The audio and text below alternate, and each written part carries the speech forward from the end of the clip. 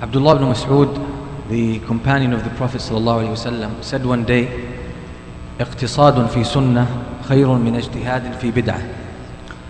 He said, doing very little actions but in accordance with the sunnah of the Prophet ﷺ is far greater and better than doing so much but not in accordance with the sunnah of the Prophet ﷺ. So doing very little but holding on to the sunnah of the Prophet ﷺ, the way we do that will give you much more reward than doing so many actions but not according to the sunnah of the Prophet ﷺ.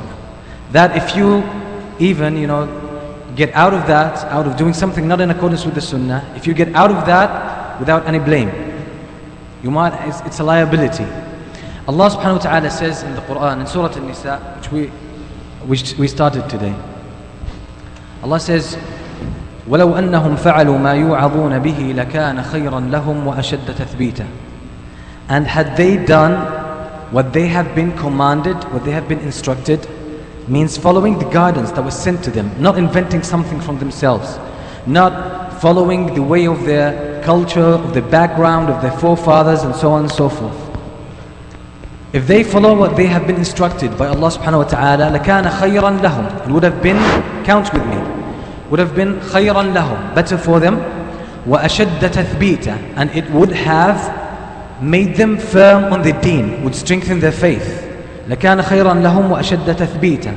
وَإِذًا لَآتَيْنَاهُمْ مِنْ لَدُنَّا أَجْرًا عَظِيمًا. And we would have given them from ourselves, from Allah subhanahu wa ta'ala, a huge, enormous reward.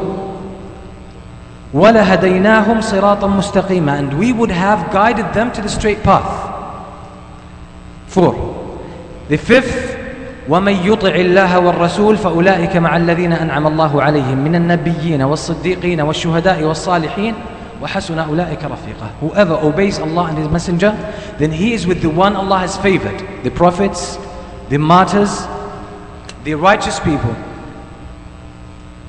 and the truthful ones.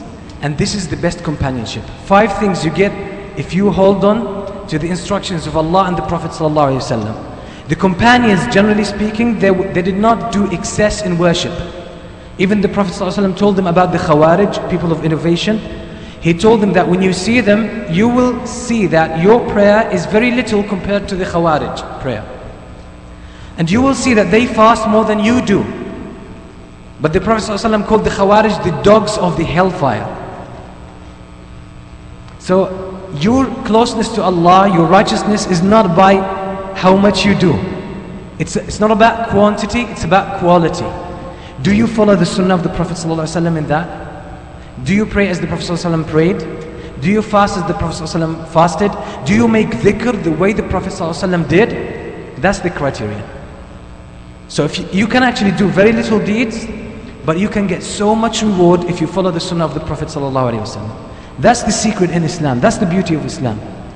Abu Bakr as-Siddiq, one of the tabi'een says, or Abu Bakr al-Muzani says, ما سبقكم أبو بكر رضي الله عنه لا بكثرة صلاة ولا بكثرة صيام ولكن بشيء وقر في قلبه. Abu Bakr did not excel and outperform all of the companions due to excess prayer or excess fast.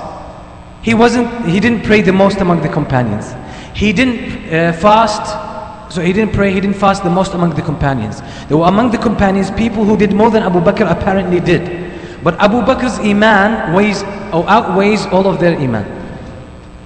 And Abu Bakr is the best of all the companions. What was that?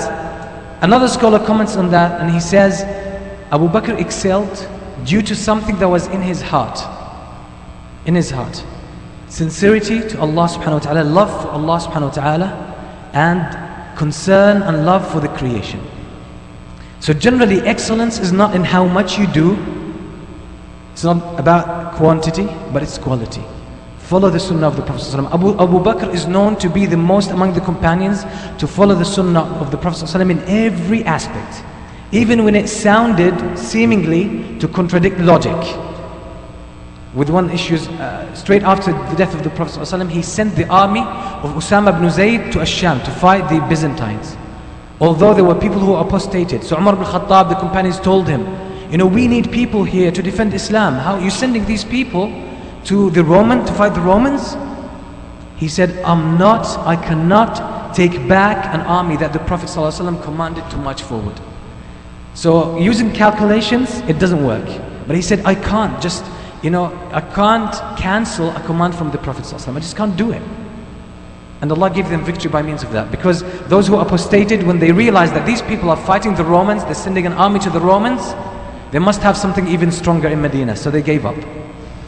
It's the blessings of following the Sunnah of the Prophet ﷺ. This is just a notion I want